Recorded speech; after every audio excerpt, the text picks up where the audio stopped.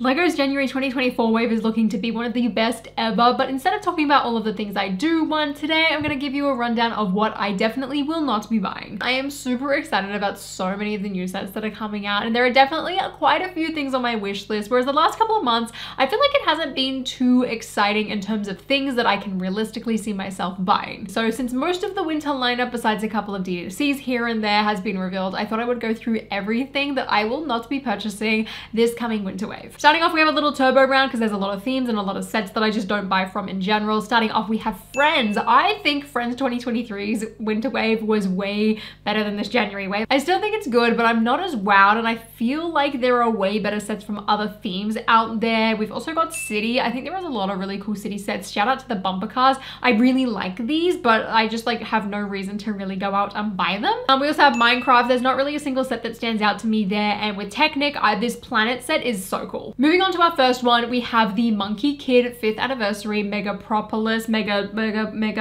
That's what I wrote down. I think this looks absolutely gorgeous, and I remember I thought the same thing about the City of Lanterns when it came out, and the last couple of months, especially since this new one's been revealed, I've been tossing and turning, like, oh, do I go back and buy them? Do I buy the City of Lanterns? Do I buy this one? Do I buy both of them? And I just keep debating it for ages and ages and ages, and I kind of thought that it reminded me of like San Francisco from Big Hero 6. I've become very close to buying both of these sets. I love this kind of like sub theme of like Monkey Kid builds. I think they are fantastic. However, I'm just trying to be a lot more restrictive when it comes to what I'm buying from LEGO because it takes up a lot of space and it's expensive. You know, I'm just trying to help myself by not buying all of the things that I think are really cool. Next up, we have the Chinese New Year Family Reunion Beautiful Traditions set. This building is gorgeous. I love the look of this set. Now, I've said this before, I have gotten caught out with Chinese New Year builds multiple times. Every single time I'm like, I don't need it, and then I go and buy it, and then I would regret it later and sell it. And this is a building where I can definitely see that happening, but I love the exterior of it. I would love to get more buildings in this kind of scale as well as the design. Like, I love how it's not a modular, but it kind of like, there's like a little street, like you could connect a ton of these buildings together and it would be gorgeous. Also, just the vibe and the color scheme. This set is so pretty. Now in 2024, we are getting a much anticipated and much requested theme called LEGO Animal Crossing. Now this was announced months ago, and honestly, I felt like it was announced a little too early. Like, we've had photos a little too early, we've had box art a little too early, like everything just seems like super rushed that often I forget that it's even coming out. And only since I've been clicking like the coming soon tab on lego.com have I remembered that Animal Crossing is a thing. And look, don't get me wrong, I love Animal Crossing. I was one of the people that bought it and played it religiously in March of 2020. Have I touched my island in ages? No, it's probably covered in weeds. However, I really enjoyed it, but I was super disappointed, honestly, when I saw Animal Crossing get revealed. There was a lot of things I liked about it. I loved how bright and colorful it was. I loved the minifigures. But the thing I hated about it most is that it combined that same like Mario kind of course structure system in order to connect them all. And I hated that. That was the reason I don't like Mario. I don't like the Mario sets that are like that. So this to me just does not appeal. I also feel like the buildings are just like so flat and two-dimensional. I get what they're going for, but I just feel like a little bit let down, to be honest. So I do not plan on buying majority of the wave. I think I'm gonna buy like one of the houses and the little poly bag, but the one that disappointed me the most was Nook's Cranny. I really wanted to get Nook's Cranny. It's like so iconic in Animal Crossing. I wanted a little Tom Nook. Will I probably buy him? Yes. In terms of the set, it's just disappointing. Like, I'm really excited to see the rest of the villages, but definitely not, I'm not buying this set. Like, this just seems like, firstly, a waste of money to me. Like, the price tag is just a little bit too high. Secondly, just that whole connecting system. I feel like if I bought it, I would be disappointed with what I actually got for the price that I paid, and I'm not touching that. There is a part of me that thinks there will be some steep discounts on a couple of these sets, so, you know, maybe hold off if you're interested. The next one I wanted to talk about is the roses from the Botanical Collection. I'm a big fan of the LEGO flowers. The orchid so far has been my absolute favorite. I think it's gorgeous. I love what LEGO is doing. I think it is fantastic. I think it is such a good thing for just LEGO as a brand. But there's just something about these roses that throws me off. Now, I was dumb enough to get 12 dozen of like the original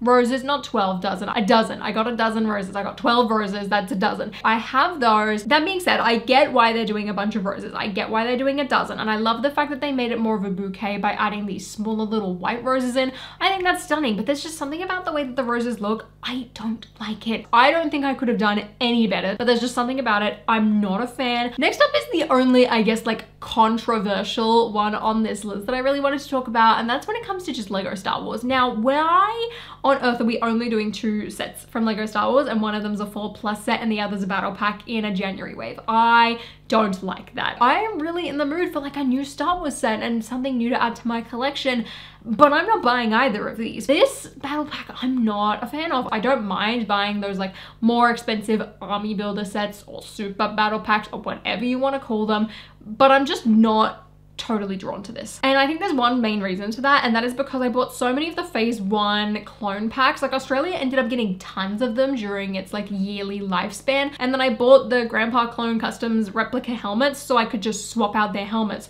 So to me, I've already got my phase 2 army. I'm set, I'm sorted. I'd love to get some super battle droids, like don't get me wrong in that regard, and of course some more shock troopers. That being said, I have convinced myself though that the shock troopers are gonna come out in like one of those paper packs that they sell in Europe, just like the 212 was. To me, I don't really have a lot of value in this battle pack. There's been a small part of me that's kind of debated buying it day 1 and then like selling all the stuff I don't want from it, like the battle droids, the phase 2s, and then just like keeping the super battle droids and a shock trooper and the droid builds. But at the same time, I'm like, oh, I don't know if that's like a good value for money or not. Like I could just wait for this to go on sale, but I'm really not fussed about this set. Now let's talk about Lego Marvel. Now, obviously, Lego Marvel has not been very prominent on my channel in the last like year and a half, and that's because it's just disappointing me. And this year's Lego Marvel wave is also disappointing. Buildable Rocket, a little bit creepy. The Spider-Man mask, I like it, but there's something off about it, so I'm not buying that either.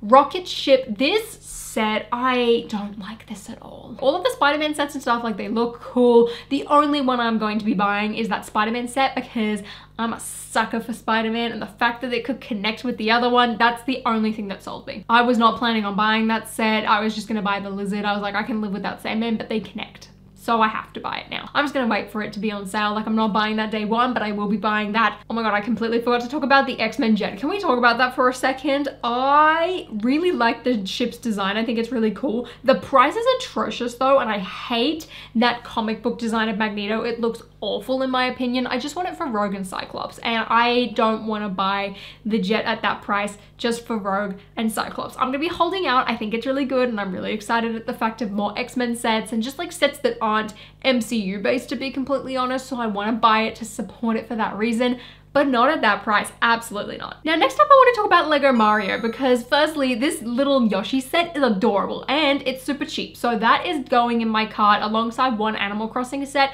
and then I'm gonna have like a cute little Lego display alongside my Nintendo Switch. That's the idea I have in my head, and that's why I'm buying both of those sets. And one that I'm also debating getting is Bowser's car. When this set got revealed, I was really excited. I was blown away. I was like, this looks really fun. And the price point too seems pretty reasonable in my opinion. Now, the only reason I'm debating it is because it's a Mario Kart set. Like that's what it is. And I love Mario Kart. Would I ever play as Bowser?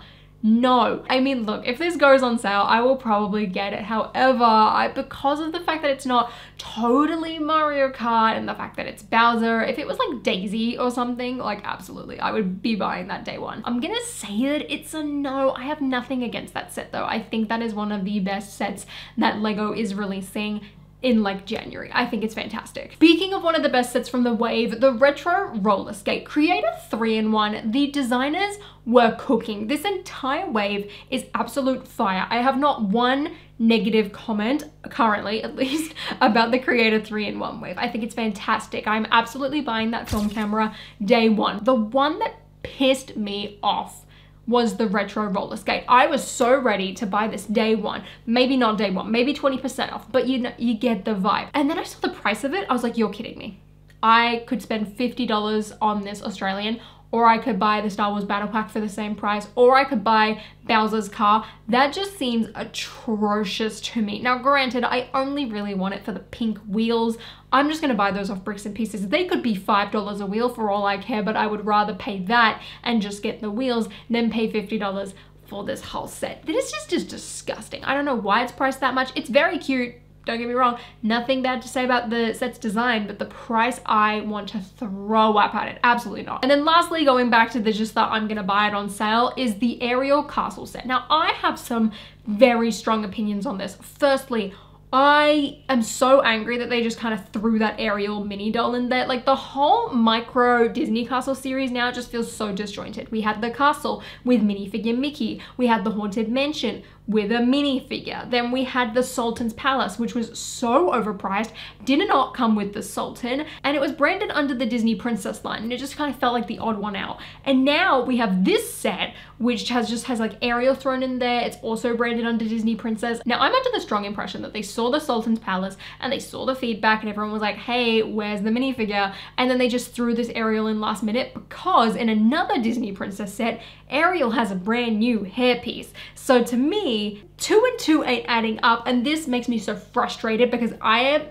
love The Little Mermaid. The Little Mermaid is one of my favorite movies. Ariel specifically is my favorite Disney princess. And also, like, why couldn't they put Flounder and Sebastian in there as well? Like, all the little molds are there. Honestly, I would have rather them too than this like random Ariel mini doll just thrown in there. It makes me so mad. But all of the other mini castles have gone on sale, so I anticipate this one to go on sale too. I'm just gonna wait it out. I'm gonna buy this because I'm stupid. I just want them to put a little bit extra care in. Also, while we're here, can we please get a Beauty and the Beast castle Lego and like make that a little micro scale, and then include a Beast minifigure? Notice I said minifigure. I get that these are Disney princess, but for consistency's sake, please don't do this to me. But yeah, January has a fantastic lineup. I am so excited to see these sets. I'm so excited to build something. I'm gonna have a very small January 1st haul. Honestly, from just like, I guess the entirety of like the winter wave, it's gonna be so minor on my end. And let this be a reminder as well, you don't need to buy things day one. But let me know what you're planning on picking up and not picking up on January 1st. I know if you guys enjoyed this video, please give me a thumbs up, consider subscribing to my channel down below. And until next time, I'll see you later.